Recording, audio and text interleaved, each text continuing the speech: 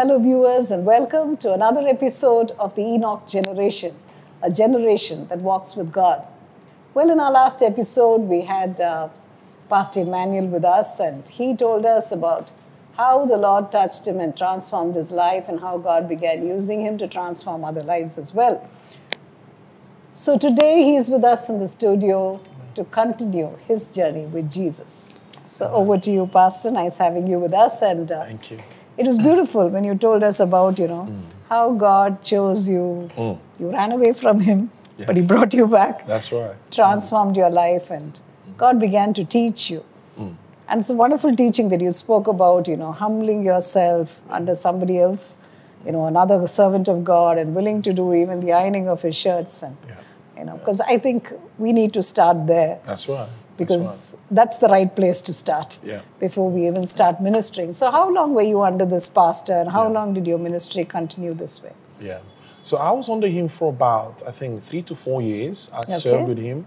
And it was really a privilege to serve him because he was such a great man of God. He teach the word. In fact, the day he had asked me to be his assistant, I couldn't believe it. Because I had come to the church, I joined his church just newly, maybe a month. And I'd been serving as one of the protocol officers, people that help the ushers and all that. And so I'd come to church that morning very early for about 6 a.m. I'd come earlier than 6 a.m. So he usually comes very early. So the head of the protocol had asked me to stand at the door. So I'd come to the door and stood there. And he had just driven up. So he'd driven up and parked and came down from the car. He didn't know me because he wasn't around in the country when I'd been appointed to join the team. So he looked at me and asked me some questions and said, okay, he gave me his bag and I carried it. And I walked into the church with him and he sat down. So I think 2 or 3 Sundays later, he had called me and he asked me, he said, would you like to be my assistant? And I said, oh my God, there's so many people here. They've been in this church for a long time and they served him. How is he picking me to be his assistant? And that was such a supernatural moment as well for me. Because he was one of those ministers I looked up to in the city where I was in Nigeria, in Port Harcourt. So you thought your place was only at the door? Yes. So, and that's such a testimony because I'd been faithful to come in early. And Auntie, that's one of the things that I tell people about coming early to church, being on time in the house of God. Look, we go early for our jobs. We go early for all these things we do in the world. But when is it time for the house of God? We usually just, come 1 hour late, 30 minutes late and all that. But because I'd come early that day and met him, that was where the relationship had started with my pastor.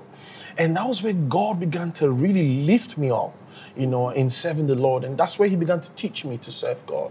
But as you say, we take church for granted most of the time because there's nobody there to question you. Yeah.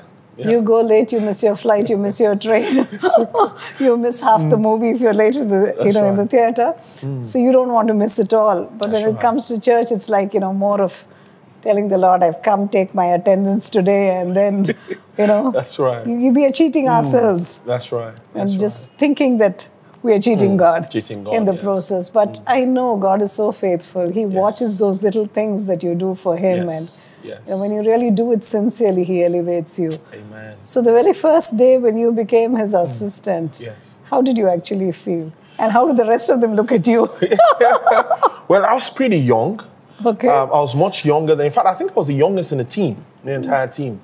So for me, it was a privilege, to carry his bags and, my body will shake, I'll be shivering, I'll be a little scared. I would go and ask the other team members, what do I do? How do I, because he was a very fast-paced man, he would go on a very fast pace. So I would ask the team members, I would ask questions, how do I do this? How do I do that? How do I do that? In fact, Auntie, you wouldn't believe this.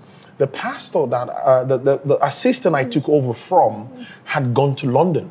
Okay. So he wasn't even there for me to ask. So I would go to the other team members that were around, that knew a bit of him, to ask questions about, how does he like his water? How do you like his towel folded? How does this? How does that?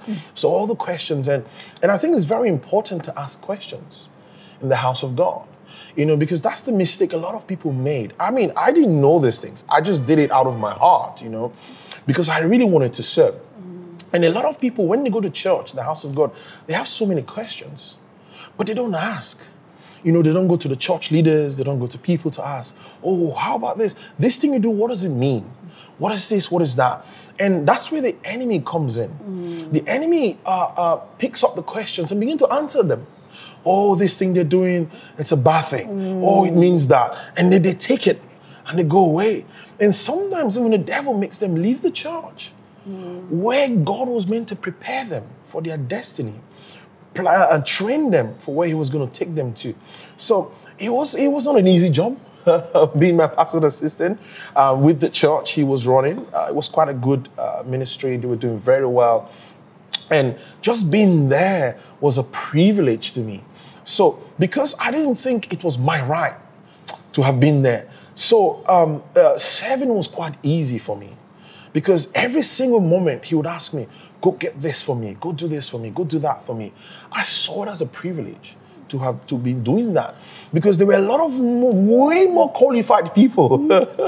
In fact, a lot of the team would say, you small boy, and they'll tell me off, and he would send me to go tell them to do things. And when I get to them, I'll say, oh, pastor wants you to do this, pastor wants you to do that. They'll be like, oh, who are you, small boy, to tell me what to do? I was like, oh, it's not me, it's not me. It's my pastors that's asked you to do this. That's pastor's demands for you. And I wouldn't become pompous because I had seen it as a privilege. It wasn't easy. They did look down on me because I was a lot younger than a few of them, maybe 4 or 5 years younger than most of the team members. But I saw it as a privilege to be serving. And when they would, scoff at me and say, look at you, small boy, who gave you this position? You just came here to this church just barely 2 months, and, But I didn't want to take what they were throwing at me. And I think that's very important, that we do not receive projections, evil projections, And when you see yourself serving God as a privilege, you wouldn't receive people's projections to you. Because most of the time, people are in a fence. Yes, that's it. And they don't want to do what God wants them to do ultimately. Yeah. In fact, a lot of people will think you're not privileged enough. In fact, you don't have the right to be there. They don't think you are the right person for the job. You may not have. In fact, they were a lot more competent than I was. But I think my pastor could see my heart, that I was just willing to serve. I didn't know anything about ministry. I knew a little. Pastor Felix had taught me devotion to prayer, the word of God and all that.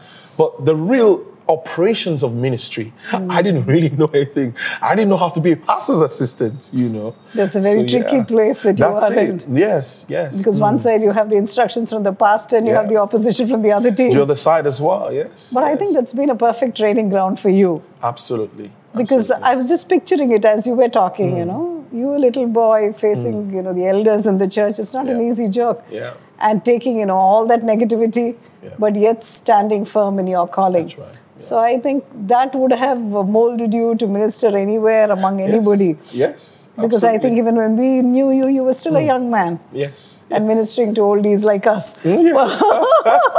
That's right. Yes. And taking in all that we told you. Yes. But then I think that it really molded you and brought you to, that point. Yeah. So you were there for about 3 years, you said? No? 4 years. 4 years, yes. After that, where did you move on? Yeah, so the Lord had opened a door for India from there. So, yes, that's when the Lord had opened India. In fact, that's such a supernatural story itself. When God had gotten an opportunity, it was actually Pastor Felix's wife who had brought the scholarship, to say, oh, Emmanuel, there's this scholarship that is there. Would you like to apply for it, write the exam? So I went ahead and wrote it. And I passed. And they had given us the opportunity to go to Singapore. Okay. But the Singaporean government has said a lot of us were too many Nigerians. So they split us into 2. And the second half that was rejected, I was part of that. Okay. And that's when India opened up. Okay. For studies. So good that you were rejected there. We came to know you. Yes. So the rejection was actually God's direction for me. Exactly. Yes, absolutely. So you didn't feel bad about being rejected from going to Singapore? I mean, I'd felt bad, to be honest. In fact, the whole story was I'd felt really bad because we had such good things about Singapore, one of the cleanest countries of the world. So I was really looking forward to going. And when this rejection had come, it was such a letdown for me. In fact, I had become so discouraged. And when the opportunity for India had opened up, Then I had taken the letter, the letter of acceptance letter that I had to sign. So they say, you take it away for a few days and bring it back to us. And I'd gone to Pastor Felix to show him the letter, look at that, I've got this offer to India. I was going to reject it. Oh, I'm not going to go to India, So you never wanted to come and know each one of us here? So because the things we had heard about India at that time, there was no social media and all that wasn't really there at the time. So what we heard about India was not so good, about Christianity and all that. So it was not a place I was looking forward to go. But Pastor Felix had a vision about a map and a country written India for me. Okay. So I'd gone to him and he had said to me, he said, son, before I said anything to him, he says, he had a vision or dream about me and a map and a country written India. He says, God's going to send you to India. So I looked at him with such amazement, like, what is this? And I showed him the letter. And he says, yes, God's going to send you to India. So that's really where the journey had begun. In fact, my parents had asked me, are you sure you want to go to India? Are you sure? Are you very sure? And I said, yes, because I knew that what God had shown my spiritual father was such a divine alignment, and I knew that's what God wanted me to do. So I just went along with it. Yes. Okay. So then you decided that you were coming to India. Yes. So you packed your bags. Yes. And moved straight to Chennai? To Chennai, yes. The SRM University, yes, in Chennai. Okay, then how did you feel about your entire transition? And when you came here, how did you feel about being in a different country?